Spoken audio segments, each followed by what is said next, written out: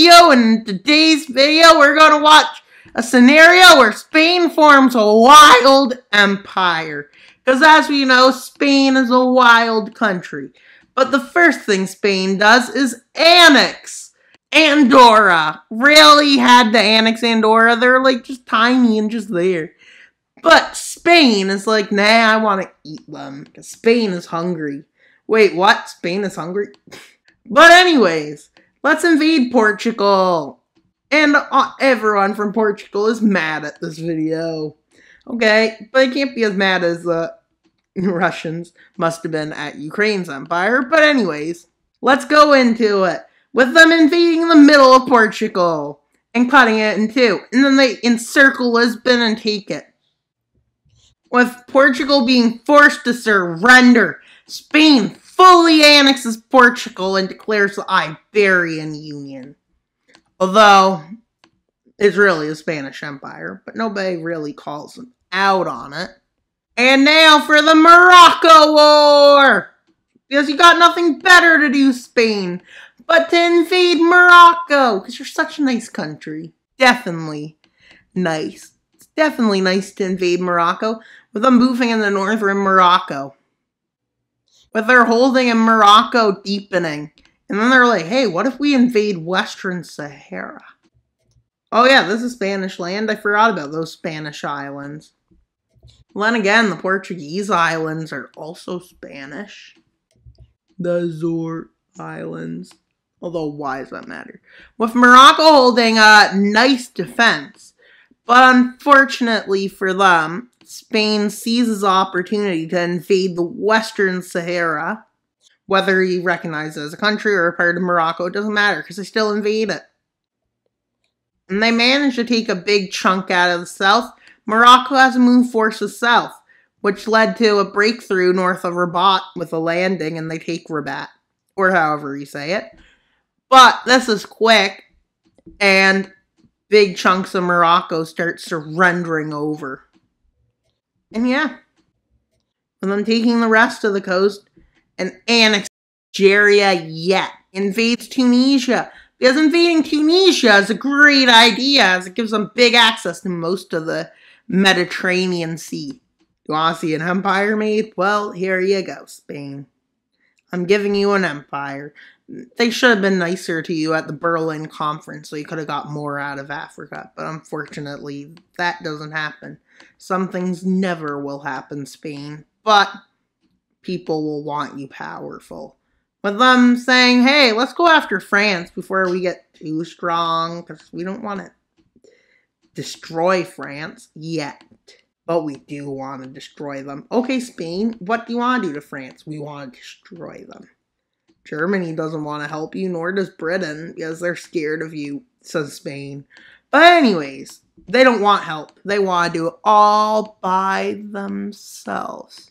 They're hoping to expand it all the way to Italy's border, but they realize realistically that's too much land to hold for the Spanish Empire. And then moving up and taking over Brittany and Normandy. So now they move towards Paris. They take Paris. The Paris Commune forms, and then they take it over. Because when Paris is encircled, they go communist.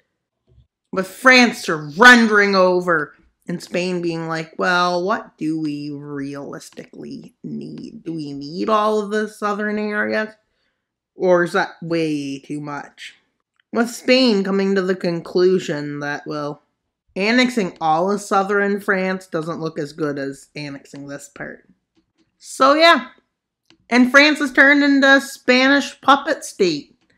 Named Spance. Yep, that's what you call France. But it's owned by Spain. Yep, we got a good name for it. But anyways. Back to the African theater we go, guys. And what do you mean by that? Yep, the Algerian invasion starts. On two fronts, I might add. And even in the desert. So who knows what's going on. It's technically more than two fronts. But like, if you consider it a west and east front. And they move in. And they advance from Morocco. In multiple places. And their main focus is the north. But they're attacking there to make them have to defend. So if nobody's there, they would just advance and take all of southern Algeria, where resources may be. With them taking Algiers, the capital, and quickly moving across the north. This area of Algeria is where most of the people are. Most of the stuff is. Southern part is just desert, so they surrender over eventually. Spain becoming the leader of the Western Mediterranean. And if they don't like you, well, you're not getting into the Mediterranean Sea. No. Well, I'm deciding they won't give their French puppets deed any land. Or will they? But anyways, it'll probably look better on the thumbnail if they don't. So that's why they don't get any. But I'll show you what they did annex and then, well, unannex it. With Spain landing in... Did Sardinia declare independence? Nope. Spain took it over. And they invade southern Sicily. That's pretty wild. And they build a bridge to Italy because they have nothing better to do. And they build a bridge to... Yeah, I don't even think that's a good idea. But let's say they do. And they build a bridge to Albania. That would be very bad for trade routes for the Balkans. Maybe they should do it with Greece. Checkmate the Balkans. What? That sounds like a good idea. But it's probably not. Now, to see the peace treaty annexed all the way to this border over here. But I'm not going to show it because it looks better on the thumbnail. Spain annexed southern Italy. Most of southern Italy, to be exact. But that's a lot of land. So let's see how This is the Spanish Empire. It has 3 states before. Where Portugal is, France, Africa, and the Italian areas. Yes, they're split into even smaller subdivisions. So that's all for today's video. Please like, subscribe, and comment. Wild Mapper out. Bye, guys. But not until you subscribe. Because we need to get to 2,600 subscribers by May 1st. Bye.